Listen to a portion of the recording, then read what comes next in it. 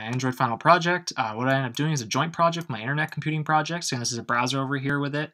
The important part is the stuff in this data. It's a video game tracker database thing. So for my Android app, I made an editor for it. So it has all the standard database functions, create, add, edit, delete. I make a game called FFFGGG, whatever. Fill out all these options.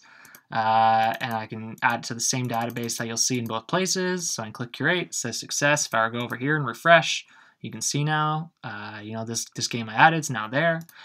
So I can go to edit. You can see the same list that's over here, and I can edit that same game I just added. Put a Z on the end, and it's good. And it would edit, and it would update in both places. So the other features of the app, so it has that standard stuff. So if I'm sick of that, you can see the update here with the Z on the end. You can also delete this stuff. And so if I were to go back and load up that list again, it'd be gone. And the other feature of the app would be stats. So it has some extra statistics that don't fit in the UI that's over here because it's mobile friendly and really cramped. The stats themselves aren't that big a deal, but it's there. There's some stats to scroll through.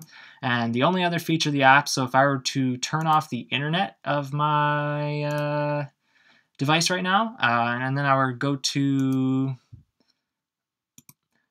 go to edit, it would say offline cache data, so it actually caches this data that it last had. So it doesn't see that delete because I hadn't refreshed the list last, but it sees the previous updates that I made during the session. So if I were to go online again, it would then update. And so that's pretty much all the features of my app. So thank you for watching.